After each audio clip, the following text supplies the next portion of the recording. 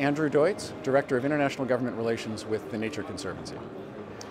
I care about climate change because working for a conservation organization, it represents perhaps the greatest long-term threat to our conservation mission to preserve the lands and waters upon which all life depends. The value of action on climate change, as opposed to the value of inaction, is really about the opportunity to preserve the life on Earth that we all depend on. Climate change is perhaps the greatest long-term threat to biodiversity conservation, but it's also perhaps the greatest social justice challenge of the 21st century, because those who've created the problem are probably not the ones who will suffer the most consequences. It presents, therefore, an opportunity to make the changes that we need to make the world sustainable.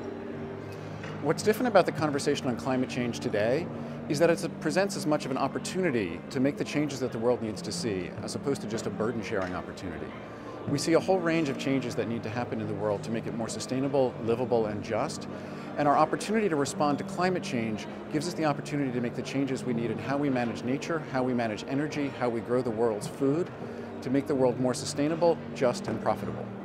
We're here working on climate change issues, particularly in the land use sector, around how to preserve and enhance the world's forests, fisheries, agricultural productivity and landscapes, and ultimately we look at the climate change and responding to climate change as an opportunity to make how we grow the world's food and manage our fiber much more sustainable, and in the long term, much more prosperous for the world.